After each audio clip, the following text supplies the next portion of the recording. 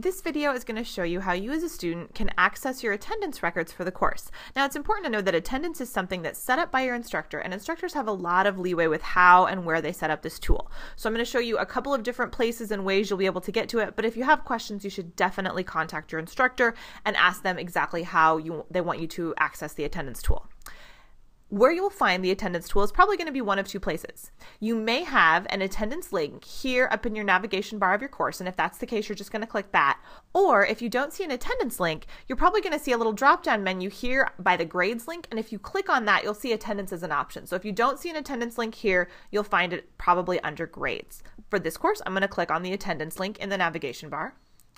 And this takes me to the attendance registers for my course. In this course, and probably most of your courses, there's only one attendance register, and it'll probably be called something like daily attendance. So you'll click the little underlined link. And this is going to take you to a list of all of the classes that you're going to have in your course. And then as you go through the course, your instructor can record your attendance status for each course. Right now, classes haven't started yet, so we don't see any attendance status. But as this class progresses, and as my instructor fills in the attendance, you're going to see attendance status filling in here in the attendance status column.